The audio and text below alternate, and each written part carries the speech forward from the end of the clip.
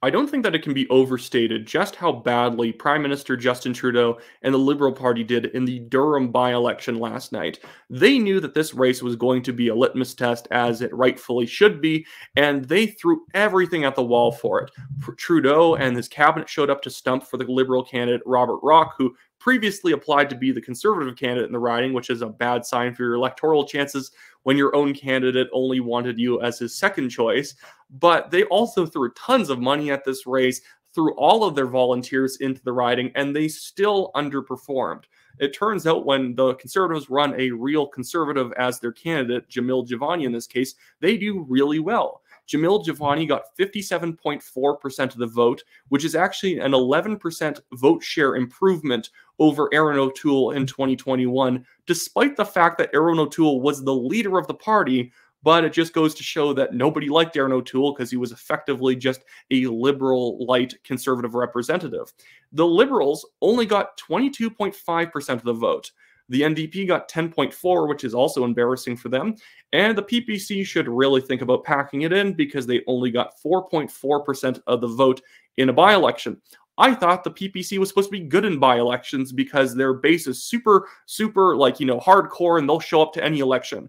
They didn't. You guys underperformed your 2021 numbers, and you even ran the same candidate you did last time. So in theory, you should have good name recognition in the area. It didn't work out because people just don't want the PPC, simple as. But there's a lot of liberal activists and other leftists out there trying to downplay the Conservative Party victory, even though their margin of victory jumped from just 16% in this riding under O'Toole all the way up to 36%. They're saying, well, the Liberals haven't won this riding since 2000, so it doesn't matter. This guy, David Muscope, who is a liberal journalist. When I say liberal, I just mean left-wing. I actually believe he's a socialist. He's trying to point out, well, the Conservatives have been winning this riding since 2004 in every federal election and by-election. Okay, what's your point? The Conservatives improved their margin of victory despite all of the resources that the Liberals had jammed into this riding. Any riding can be a litmus test. If we had a by-election suddenly in University Rosedale, where Chrystia Freeland is the MP, and she lost 7% of the vote that she had last time, that would be telling. Just as if you went to a hardcore conservative riding and that person improves on their vote or it falls backwards, that would be telling for the rest of the country. Any election can be a litmus test, nationally speaking, unless there are very, very specific factors at play on the ground that are, suppressing one party's vote or another. This whole election, this by-election, is proving that people just don't show up for the Liberals. They tried their hardest and people just don't show up. There's an apathy within the Liberal base.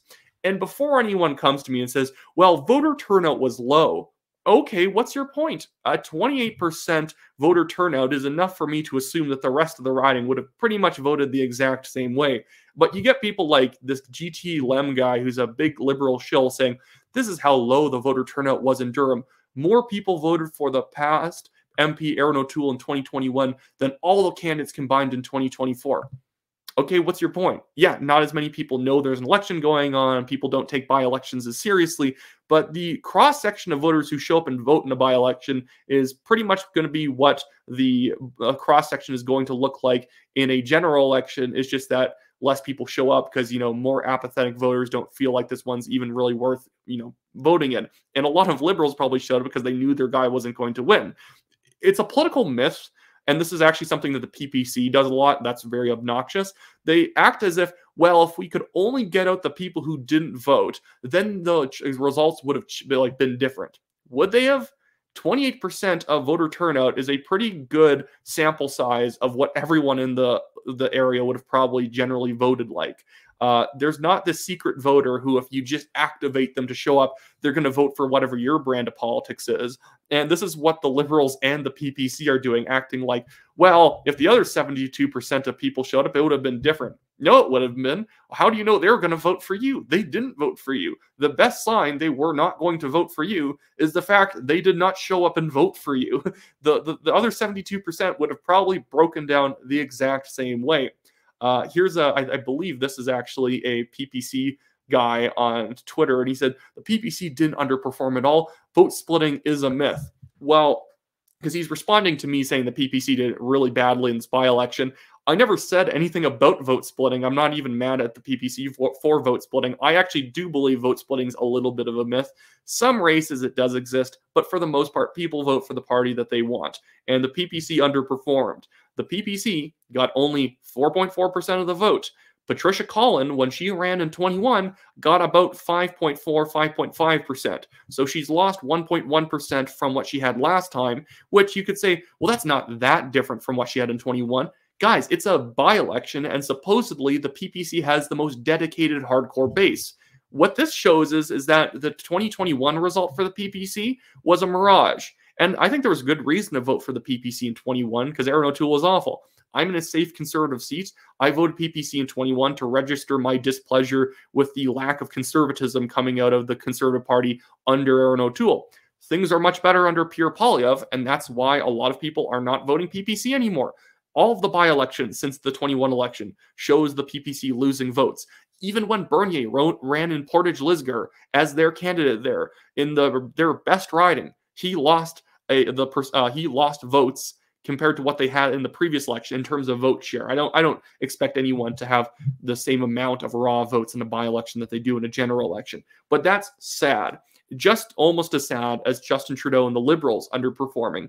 And this is what the poll that just got released today by Nanos Research shows. The Conservatives now federally have a 20% lead over the Liberals, 43 to 23, with the NDP at 21, almost tied with the Liberals.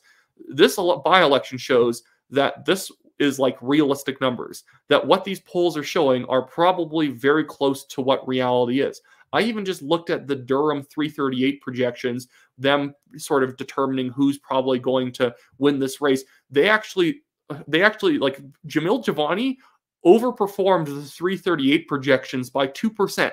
That's pretty good considering 338 was really hawkish for him to cross over 50% of the vote, and they said 55, and he ended up with 57.4. Very, very good results. The Liberals just frankly do not connect with people anymore. They are running on a 2021-2019 platform, despite all of the sort of election issues that they had made promises about.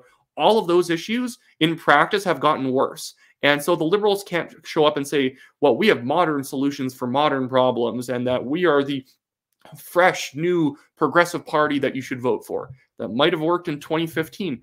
Doesn't work when you've been in power for 9 years and been consistently screwing things up. I'm not sure why they need to be told this, because it should be true on its face. Anyways, that should be it for me today, guys. I just want to quickly plug the fact that I, Wyatt Claypool, am running for the Calgary Signal Hill Conservative Party nomination to replace Mr. Ron Liepert since he's not running again. If you live in these general areas of the riding, you can see it on, you can go online and go check out what the general area of the riding looks like, but Bowness is being cut out after April, and this is what that map is showing. If you live in this riding, buy a membership to vote for me. Go check out my website in the description below, WyattClaypool.com. And if you do not live in the riding, but you still want to support the campaign, you can donate through an e-transfer on the website. There's a donation link on the website, and it will show what you have to do to e-transfer money and make sure it's legal with Elections Canada. It's just providing extra information so they know who's donating. And if you don't want to do that, you can also donate to the TNT Legal Fund. We have a ridiculous billionaire developer suing us for defamation, despite the fact that we have said nothing incorrect about him. And also our guest writer, when they mentioned him in an article, pretty much just used an old Globe and Mail article, which was a massive investigation of him. So we never even reported anything really new about him, but he's still trying to go after us. So any money you can contribute to that legal fund really helps us out. Our legal costs have been more than $26,000 so far, so even $20 helps lighten the load. But other than that, also if you happen to know people in my riding of Calgary Signal Hill, make them buy a membership. If you live in Calgary, I guarantee you know like 1 or 2 households in this area. So other than that, I will see you guys later.